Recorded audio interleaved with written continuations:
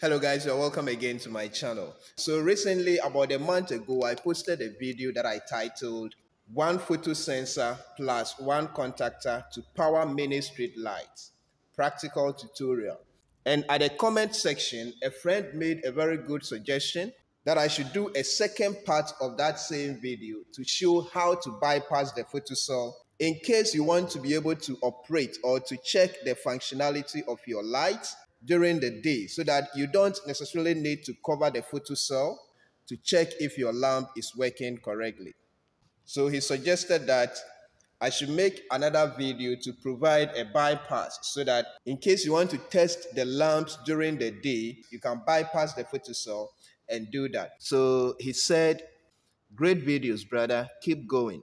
Suggestion for part 2 of this video: how to wire a bypass for this installation so that you don't need to cover the photocell during the day when you want to do inspection of the lights to see if any globes or lights are faulty."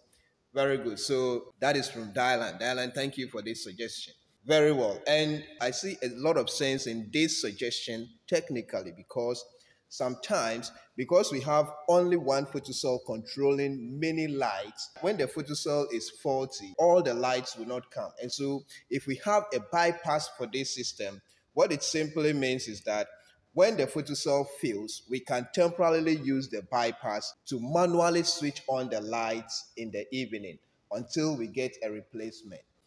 Very well. All right. I already have a step-by-step comprehensive video on how to do the wiring from scratch to finish. And so for now, I'm not going to talk about how to wire this system. All I'm going to do now is to show how to wire a bypass for this system so that in case you want to do inspection during the day, you don't really need to cover your photocell to do that. You can just use the bypass. And also, in a situation where you have a failed photocell, you can temporarily use your bypass to switch on your light until you get a replacement. All right, so to do the bypass, we'll need a switch and some pieces of cables. All right, so this bypass system is going to be a permanent part of the system, but it will only be activated or it will only be used in case we want to ignore the photocell. We assume that in this system, we will have many lamps connected, and so the load demand will be quite huge. And so when selecting the switch for the bypass, the switch must be selected in a way that it should be able to carry the load current safely. So here is our double pole breaker. And so simply what we are going to do is that we are going to connect the input main supply into this switch. And then we connect the output to the output of the contactor that goes to the lamp. We take live from here into the breaker. And then we take neutral from here into the breaker again. Every connection must be properly tightened. All right, then from the output, we take live from here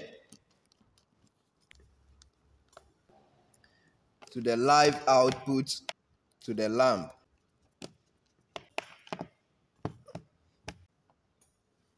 And then again, we take neutral from here to the neutral output to the lamp. All right, so now we have a bypass that can allow us to test and inspect our lamps without the photocell. Or in case the photocell has failed, we can temporarily use the bypass to switch on all the lights. All right, so now we have a bypass added to our system so that we can operate these lamps during the day without necessarily engaging the photocell. And also, in a case where our photocell is not functioning, we can temporarily use the bypass manually to switch on the system. So the important thing to take note of is that this bypass wiring is only for temporal purposes. One, during the day, we can use it for inspecting the system.